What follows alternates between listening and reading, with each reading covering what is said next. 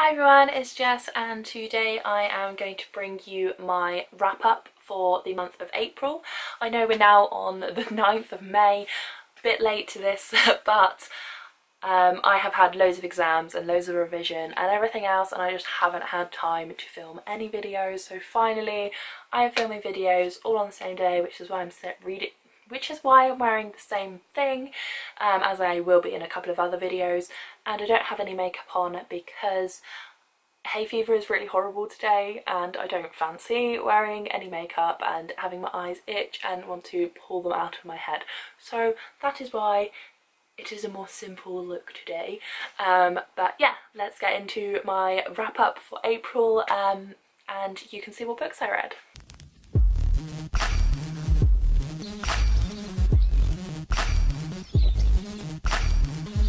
So I'm going to show you them in the order of which I read them because I have written them down in my trusty little reading bullet journal thing that I have. So the first book that I read and finished was Caraval by Stephanie Garber. I read this with a few girls on Instagram doing a buddy read, and oh my god, I enjoyed this from the beginning to end, and it was so fun buddy reading with them on Instagram, just because some people were ahead and just being like, oh my god, when you get to this chapter, when you get to this page, it will literally break you and you will cry. So like you're really anticipating getting to like that bit and knowing what's gonna happen, and it happens and you cry and you're like, oh my god, and you react and everyone's like, you have to keep reading, just keep reading it, like you haven't hit the worst of it yet. Oh my god, I enjoyed this book so much, like so much. The way it was written, the descriptions that Stephanie puts into the story, I absolutely loved. I know some people don't enjoy it as much, but I just loved it. So like the way she describes things is like the emotions like a colour. So like the character looks at someone and sees like a colour, and then like it's really weird kind of like descriptions, but it really works. Like you really sort of like feel the whole story. And the tagline, kind of, if that's what you call it, from the story is, remember it's only a game. When you're reading this, it is so difficult to remember it's only a game. It's all the time you're constantly questioning, is like, is this part of the game? Is this actually happening? Is this real? Like, you have no idea, and there's so many twists and turns, and I gave this book 5 stars, and I just wanted to read it all over again from when I put it down. It was just so good. I finished this book in about 24 hours, and I've never ever done that before, like ever. So I used to finish a book, it would take me like a whole year to like read one book when I wasn't really reading. So reading a book in 24 hours is like huge for me. I didn't do it all on the same day, but it was like 24 hours over like 2 days. But yeah, I would definitely recommend this book to absolutely everybody. I know some people haven't enjoyed it more than others, but yeah, this was a 5-star read for me. And then the second book that I finished in the month of April was Of Fire and Stars.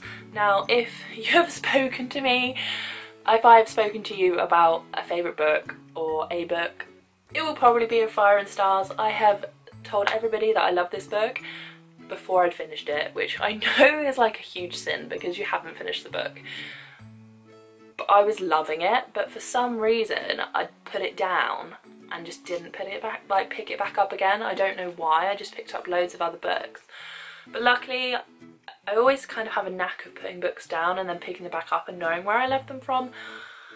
I know you kind of lose a bit of the emotion in the story, but I absolutely still really enjoyed this book even when I'd put it down and picked it back up again. Just the way it's written, and I am not one for romance stories at all, but this romance is written so well that it's like it's not even happening. Like, you don't see it as a romance novel just because of the way it's written. It's just so perfect, and you just are so jealous of the romance that's happening. It's just, yeah. And it's not all about the romance in the story. There is like a whole background of like magic and all of that kind of stuff, so that's really interesting as well. and the ending I did not expect at all. I think I'm going to reread it, and I went tabbing crazy on this. This was the first time I tabbed, and I haven't done it since because I think it was a little bit daunting, but I tabbed crazy on this book, like crazy. And you can see all the pink ones there. That is like all of the romance in the story. I absolutely love this, hands down. Obviously I gave it 5 stars. And then the third book slash graphic novel I read was Saga Volume 1, and this shocked me. I was not expecting it to be as explicit as it was. I had heard so many people speak about Saga and loving it, but it just shocked me a little bit. I did really enjoy the story, but I think just how explicit it was really kind of put me off slightly. I'm really excited to pick up the next one, but I haven't done yet. But the illustrations are really good. I just kind of don't want to pick an explicit one because that would be bad. But yeah, it is rated. It does say that it is rated like an adult or mature. So if you are not a mature reader slash you're probably like, yeah, under 18, I would, yeah, think about reading this, or ask your parents if you could read this because it is quite explicit. But I did enjoy it. Ended up giving it between like 3.5 and 4 stars. The main reason because of like the writing and the just like the illustrations and things. I did really enjoy them, but it was just a bit too explicit for me, which kind of dampened down the enjoyment a little bit. But yeah, I gave this book about 4 stars. And then the fourth book that I finished in the month of April was Through the Looking Glass, the second book in the Alice in Wonderland series, would you call it that? I don't really know. But yeah, I finished this book this month. I finished the first book, I think it was in March maybe, and I did really enjoy this actually. I didn't enjoy it as much as I hoped to, I don't think. But then I said that about the first one. I'm not hugely into classics, and I think it was just the writing that I didn't enjoy too much in this book, and it kind of was very different to the way that Alice in Wonderland was. So I think I enjoyed Alice's Adventures in Wonderland more than Through the Looking Glass. In the end I did give it 3 stars, and it was pretty much 3 stars like across the board of how I like to review my books. And if you would like to see how I decide on the star rating, then give me a comment down below and I will definitely let you know. But yeah, I gave this one 3 stars in the end. And then the 2 books that I did read and are currently reading, slash one of them I'm not reading anymore, but anyway, the books that I did read but didn't finish in the month of April was Illuminae and A Game of Thrones.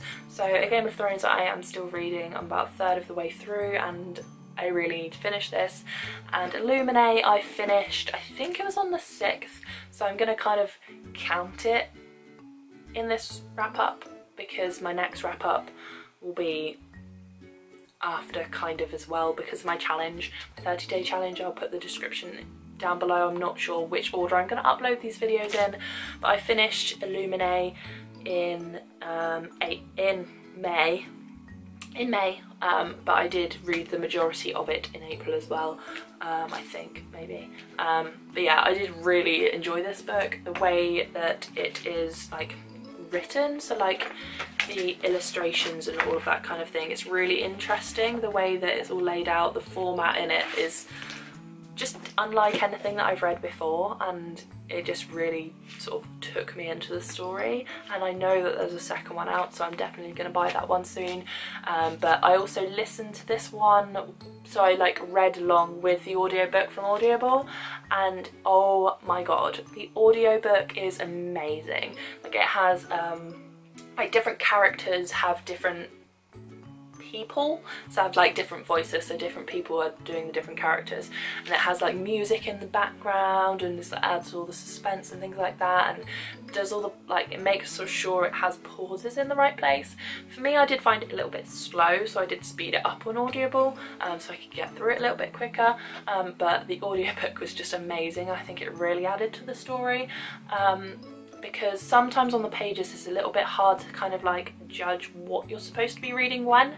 So having the audiobook kind of like really guided you through and really helped me through it actually. But yeah, really enjoyed this one. And I really enjoyed this one and will definitely be getting Gemina. So that is all the books that I have read thus far since my last wrap up, and all of the books, majority, that I read in April. And I shall speak to you guys down in the comments until my next video. So yeah, see you again soon, guys.